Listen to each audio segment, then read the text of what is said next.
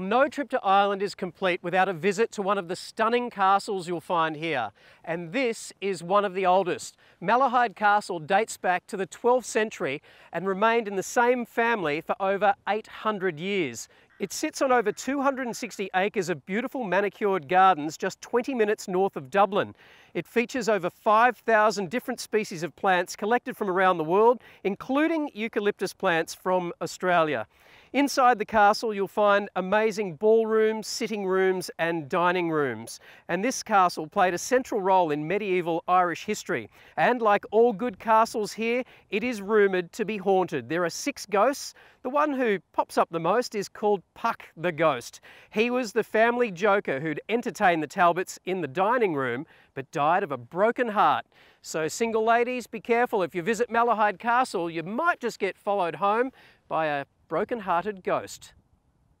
Country town, a pub is at its heart. No more so here than at Carnargo. But unfortunately, a couple of years ago, a massive fire ravaged this once famous watering hole. And here we are, Osprey Reef, 300 kilometres northeast of Cairns, one of the purest places on Earth. It is teeming with life. Osprey's extreme location and its protection from all forms of fishing have allowed its ecosystem to flourish. This could well be the healthiest reef anywhere around Australia, perhaps the planet. Gin clear water, coral of every shape and colour, this place is an aqua zoo. And we've got it all to ourselves. A massive isolation tank. Literally nothing for hundreds of miles. The shelf's almost 100 miles back to the continental shelf.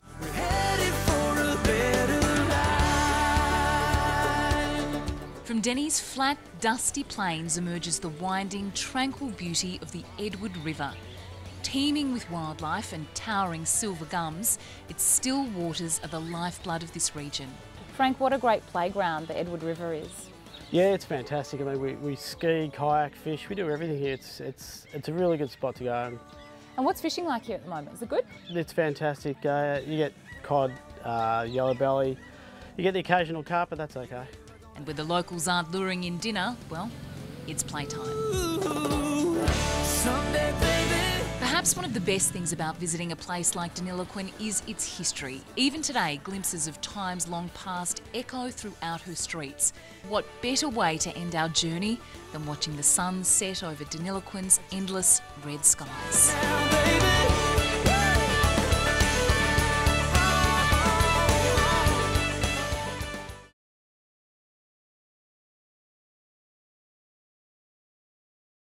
Most of the dancers have been with me in previous tours, but yeah, we first go by a rundown. They've been nothing but delightful and delicious, you know. They're very smart and creative, yeah, they're good. One time to check on how things were going in Tasmania with the Tasmanian Devil Project, visit one of our other conservation properties and then drive up here. But as you get older, not so easy. It's not so easy. A lot more fun and practice, but it's not easy, so this really surprised us. Yeah, well, it's actually our first off-site show, so we're pretty excited about it as well. It's quite the production. I guess the first front is really the vocal ability. I love the idea of, you know, the judges aren't looking.